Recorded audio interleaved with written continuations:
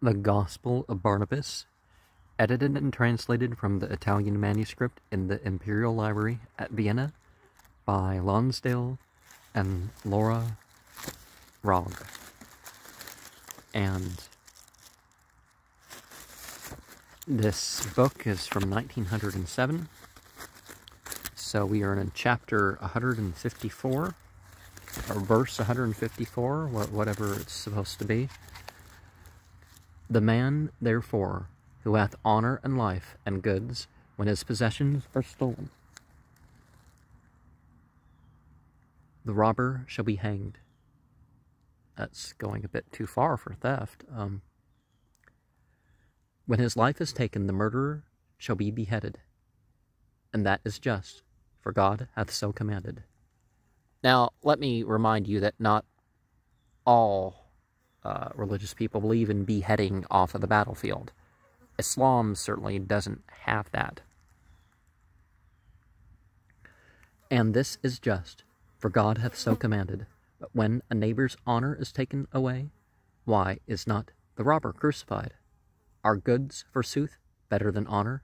Hath God, forsooth, commanded that he who taketh goods shall be punished, and he that taketh life with goods shall be punished, but he that taketh away honor shall go free? Surely not.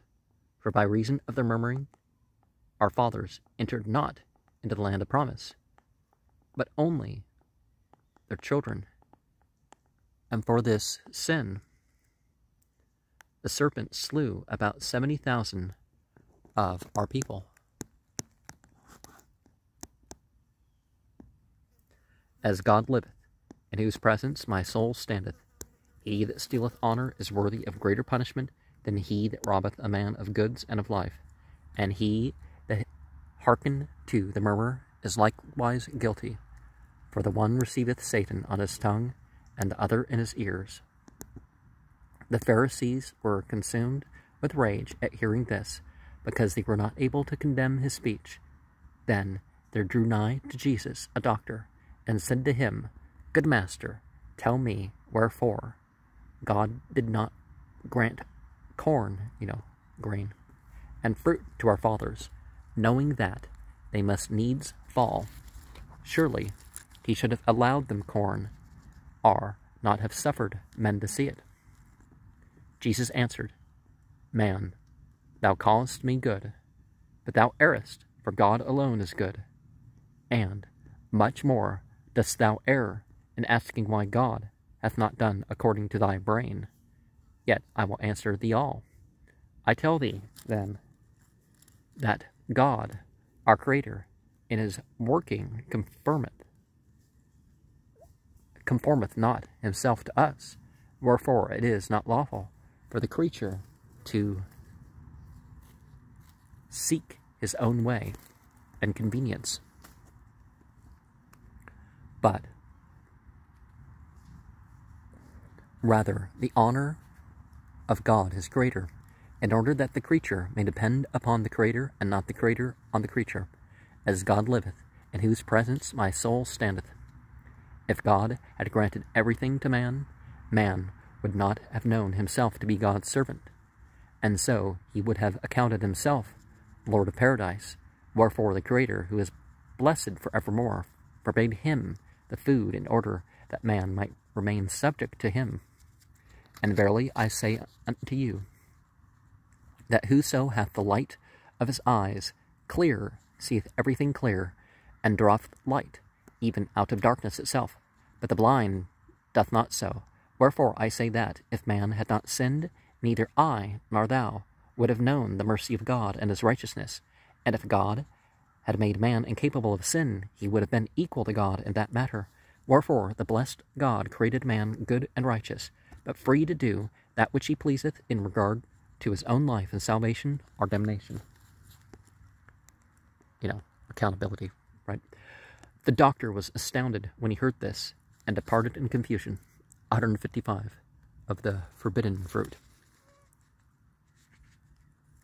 Then the high priest called 2 old priests secretly, and sent them to Jesus, who was gone out of the temple, and was sitting in Solomon's porch, waiting to pray the midday prayer. and near him he had his disciples, with a great multitude of people. The priests drew near to Jesus and said, Master, wherefore did man eat corn and fruit? Did God will that he should eat it, or no? And this they said, tempting him, for if he said, God willed it, they would answer, Why did he forbid it? And if he said, God willed it not, they would say, Then man hath more power than God, since he worketh contrary to the will of God. Jesus answered, Your question is like a road over a mountain, which hath a precipice on the right hand, and on the left, but I will walk in the middle. When they heard this, the priests were confounded, perceiving that he knew their heart.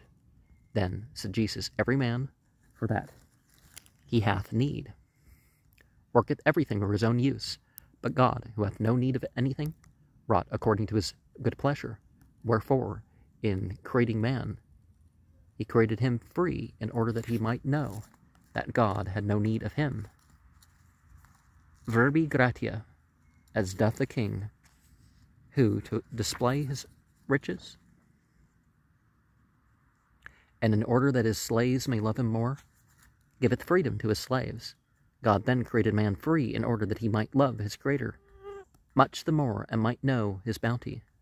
For although God is omnipotent, and not having need of man, having created him by his omnipotence, he left him free by his bounty, in such wise that he could not resist evil and do good. For although God had power to hinder sin, he would not contradict his own bounty, for God hath no contradiction, in order that his omnipotence and bounty, having wrought in man, he should not contradict sin in man.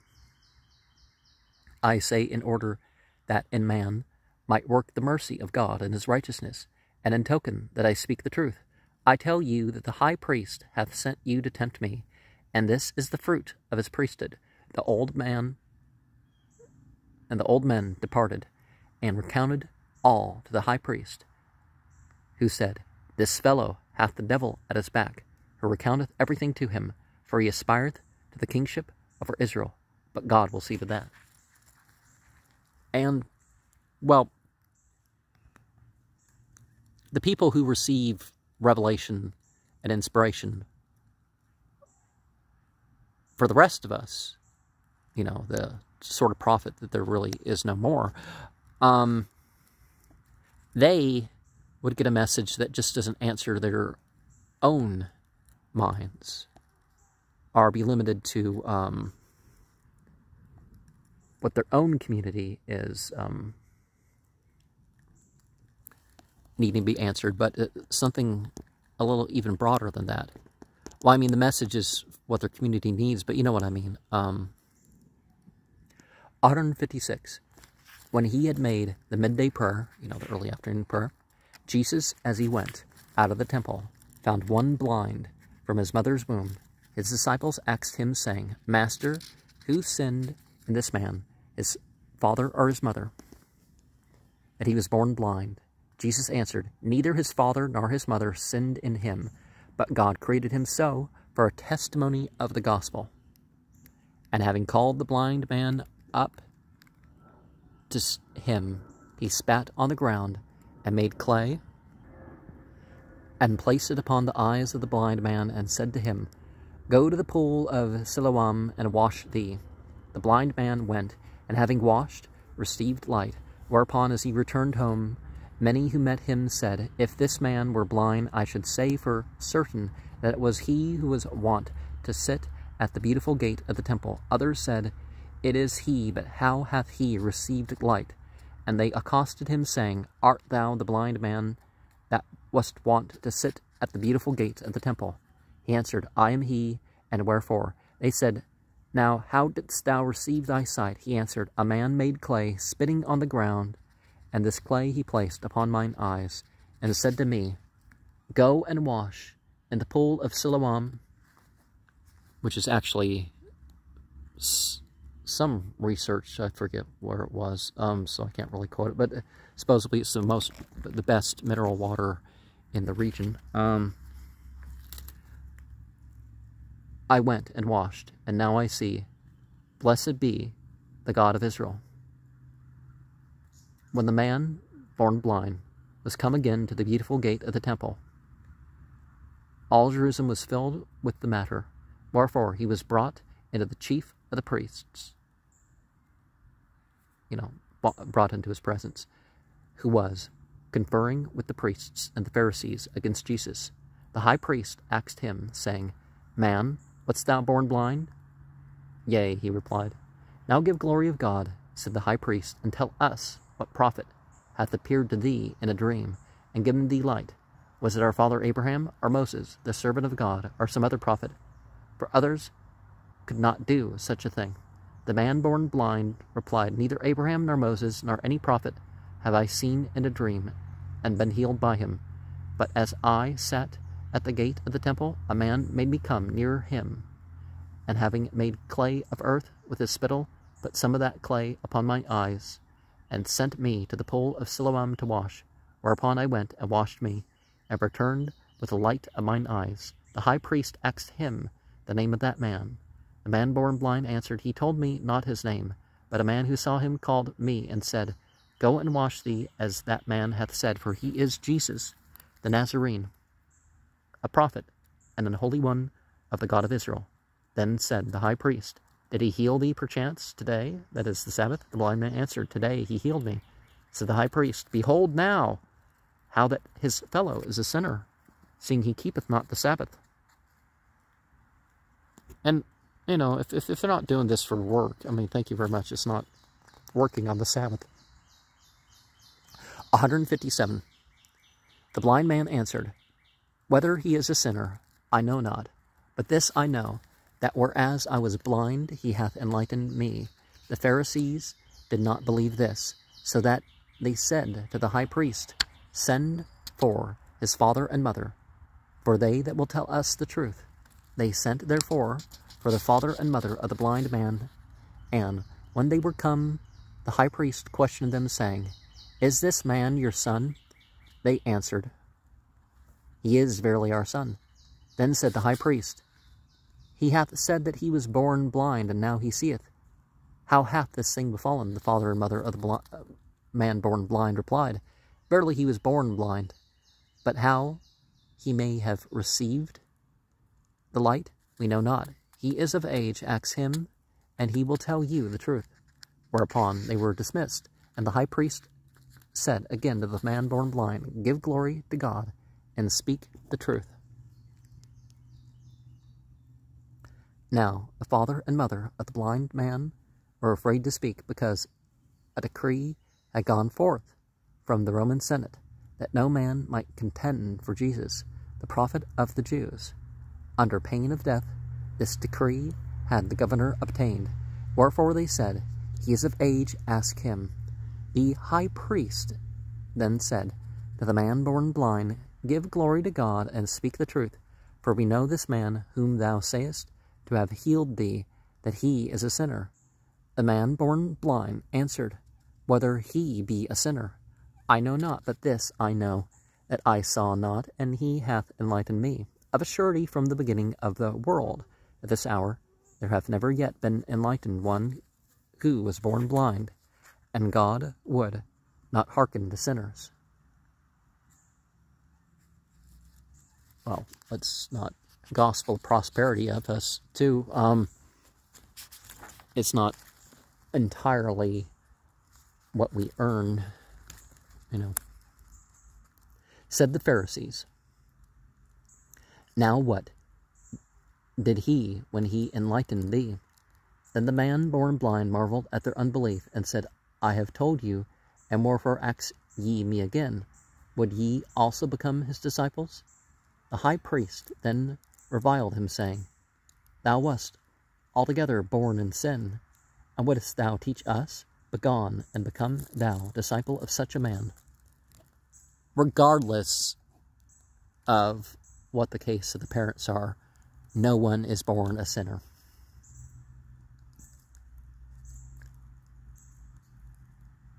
Begone, and become thou disciple of such a man, for we are disciples of Moses, and we know that God hath spoken to Moses.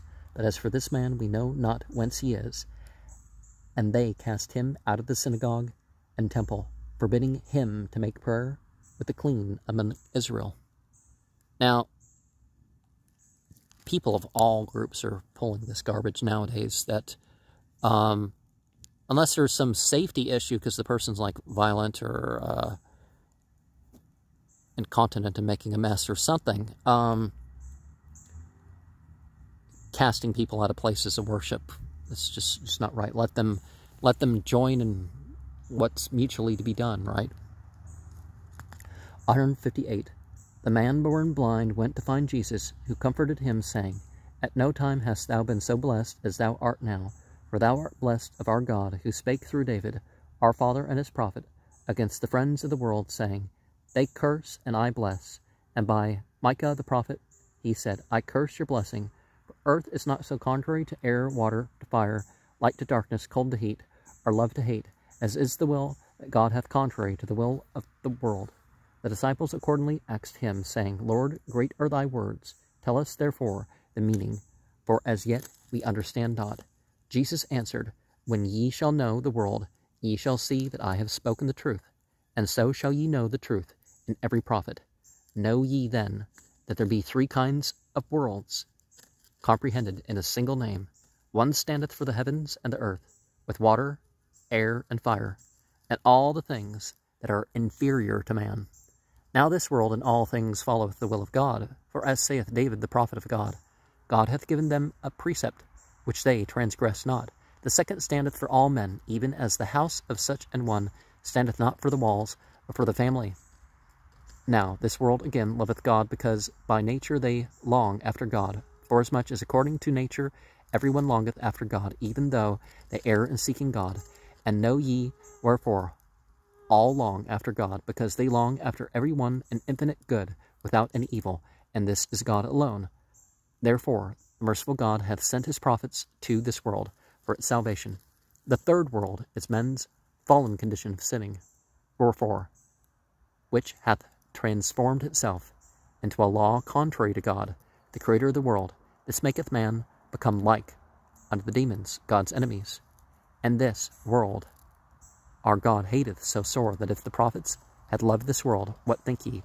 Assuredly God would have taken from them their prophecy. And what shall I say? As God liveth, in whose presence my soul standeth, when the messenger of God shall come to the world, if he should conceive love towards this evil world, assuredly God will take away from him all that he gave him when he created him, and would make him reprobate. So greatly is God contrary to this world.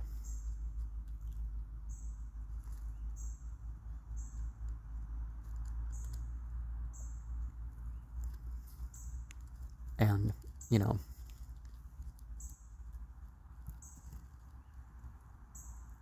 we look at these prophets, are up to these prophets, but they weren't just forgiven forever or something. They were forgiven because it was known what they would continue to live through, or live as, right? 159. The disciples answered, O Master, exceedingly great are thy words, therefore have mercy upon us, for we understand them not.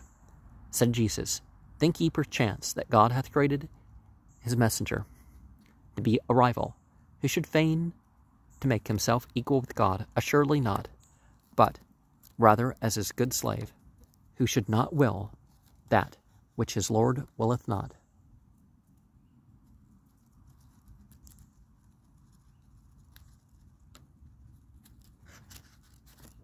Ye are not able to understand this, because ye know not what a thing is sin.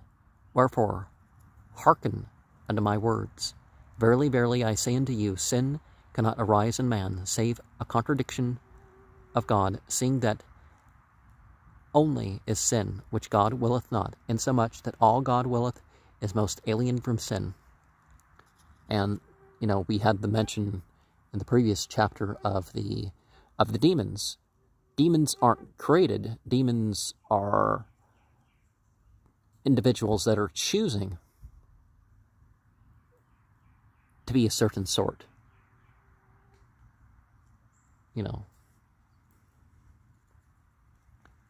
Accordingly, if our high priests and priestess, if our high priest and priests with the Pharisees persecuted me, because the people of Israel hath called me God, they would be doing a thing pleasing to God, and God would reward them. But because they have persecuted me for a contrary reason, since they will not have me say the truth, how they have contaminated the book of Moses and that of David, prophets and friends of God, by their traditions, and therefore hate me and desire my death. Therefore God hath them in abomination. Tell me, Moses slew men, and Ahab slew men. Is this in each case murder? Assuredly not. For Moses slew the men to destroy idolatry and to preserve the worship of the true God. Well, you can defend your nation, but, that sort of thing needs a little bit of a context reference, right? But Ahab slew the men to destroy the worship of the true God and to preserve idolatry. Wherefore to Moses the slaying of men was converted into sacrifice, while to Ahab it was converted into sacrilege, insomuch that one and the same work produced these two contrary effects, as God liveth, in whose presence my soul standeth. If Satan had spoken to the angels in order to see how they loved God, they would not have been rejected of God, but because he sought to turn them away from God, therefore is he reprobate. Then answered he who writeth, How then is to be understood that which is said in Micaiah the prophet, concerning the lie which God ordained to be spoken by the mouth of false prophets, as is written in the book of the kings of Israel? Jesus answered, O Barnabas, recite briefly all that befell, that we may see the truth clearly. 160. Then said he who writeth, Daniel the prophet, describing the history of the kings of Israel and their tyrants, writeth thus, The king of Israel joined himself with the king of Judah to fight against the sons of Belial, that is, reprobates, who were the Ammonites. And aren't the Ammonites ones said to worship Melech Taus? Now, Jehoshaphat, king of Judah, and Ahab, king of Israel, being seated both on a throne in Samaria, there stood before them 400 false prophets, who said to the king of Israel, Go up against the Ammonites, for God will give them into thy hands, and thou shalt scatter Ammon. Then said Jehoshaphat, Is there here any prophet of the God of our fathers? Ahab answered, There is only one, and he is evil, for he always predicteth evil concerning me. And him I hold in prison.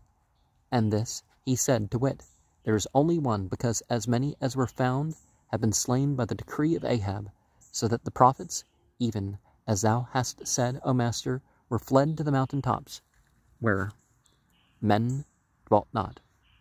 Then said Jehoshaphat, Send for him here, and let us see what he saith. Ahab therefore commanded that Micaiah be sent for thither, who came with fetters on his feet, and his face bewildered like a man that liveth between life and death. Ahab asked him, saying, Speak, Micaiah, in the name of God. Shall we go up against the Ammonites? Will God give their cities into our hands? Micaiah answered, Go up, for prosperously shalt thou go up, and still more prosperously come down. Then the false prophets praised Micaiah as a true prophet of God, and broke off the fetters from his feet. Jehoshaphat, who feared our God, and had never bowed his knees before the idols, said, asking Micaiah, saying, For the love of the God of our fathers, speak the truth, as thou hast seen the issue of this war. Micaiah answered, O Jehoshaphat, I fear thy face, wherefore I tell thee that I have seen the people of Israel as sheep without a shepherd. Then Ahab, smiling, said to Jehoshaphat, I told thee that this fellow predicteth only evil, but thou didst not believe it. Then said they both. Now how knowest thou this, O Micaiah? Micaiah answered, Methought there assembled a council of the angels in the presence of God, and I heard God say thus, Who will deceive Ahab, that he may go up against Ammon and be slain? Whereupon one said one thing, and another said another. Then came an angel and said, Lord, I will fight against Ahab, and will go to his false prophets, and will put the lie in their mouth. And so shall he go up and be slain. After hearing this, God said, Now go and do so, for thou shalt prevail. Then were the false prophets enraged, and their chief smote Micaiah's cheek, saying, O reprobate of God, when did the angel of truth depart from us and come to thee? Tell us, when came to us the angel that brought the lie? Micaiah answered, Thou shalt know, when thou shalt flee from house to house, for fear of being slain, having deceived thy king. Then Ahab was wroth, and said, Seize Micaiah, and the fetters which he had upon his feet place on his neck, and keep him on barley bread and water until my return, for now I know not what death I would inflict on him. They went up then, and according to the word of Micaiah, the matter befell. For the king of the Ammonites said to his servants, See that ye fight not against the king of Judah, nor against the princes of Israel, but slay the king of Israel, Ahab mine enemy. Then said Jesus, Stop there, Barnabas, for it is enough for our purpose. 161. Have ye heard all? Said Jesus. The disciples answered, Yea, Lord. Whereupon Jesus said, Lying is indeed a sin, but murder is greater, because the lie is a sin that appertaineth to him that speaketh. But the murder, while it appertaineth to him that committeth it, is such that destroyeth also the dearest thing that God hath here upon earth, that is man. And lying can be remedied by saying the contrary of that which hath been said, whereas murder hath no remedy, seeing that it is not possible to give life again to the dead. Tell me then, did Moses the servant of God sin in slaying all whom he slew? The disciples answered, God forbid, and God forbid that Moses should have sinned in obeying God who commanded him. Then said Jesus, And I say, God forbid that angel should have sinned who deceived Ahab's false prophets with the lie. For even as God receiveth the slaughter of men as sacrifice, so received he the lie for praise. Verily, verily, I say unto you, that even as the child erreth, which causeth its shoes to be made by the measure of a giant, even so erreth he who would subject God to the law, as he himself, as man, is subject to the law. When, therefore, ye shall believe that only to be sin which God willeth not, ye will find the truth, even as I have told you. Wherefore, because God is not composite nor changeable, so also is he unable to will and not will a single thing. For so would he have contradiction in himself, and consequently pain, and would not be infinitely blessed. Philip answered, But how is that saying of the prophet Amos to be understood, that there is not evil in the city that God hath not done? Jesus answered, Now here see, Philip, how great is the danger of resting in the letter, as do the Pharisees, who have invented for themselves the predestination of God and the elect, in such wise that they come and say in fact that God is unrighteous, a deceiver and a liar, and a hater of judgment, which shall fall upon them.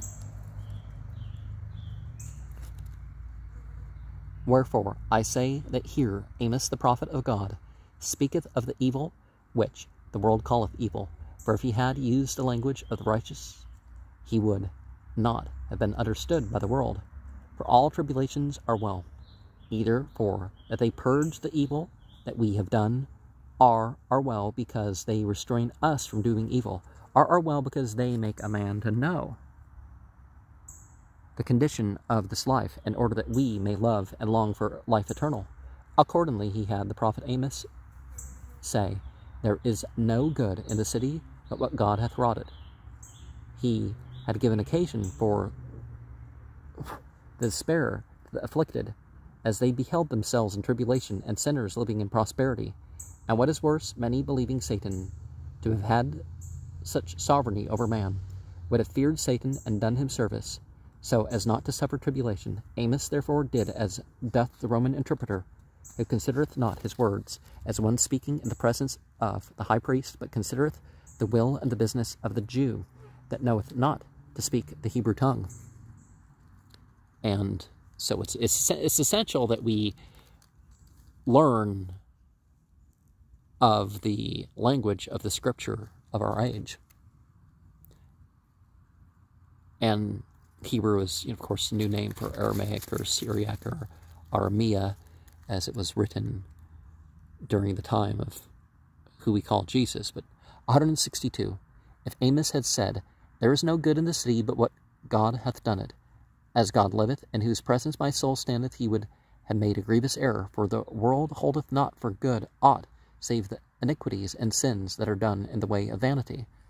Whereupon men would have wrought much more iniquitously, believing that there be not any sin or wickedness which God hath not done, adhering whereof the earth trembleth. And when Jesus had said this, straightway there arose a great earthquake, insomuch that every one fell as dead. Jesus raised them up, saying, now see if I have told you the truth. Let this then suffice you, that Amos, when he said that God hath done evil in this city, talking with the world, spake of tribulations which sinners alone call evil. Now, this disbelievers speak of natural evil. So that difficulty is what's meant. Let us come now to predestination, of which ye desire to know, and whereof I will speak to you near the Jordan on the other side tomorrow, if God will. So our lifespan is preordained. How good and bad we're going to be, our provision, where we're going to go. But when it comes to all those things, isn't there free will involved in affecting them?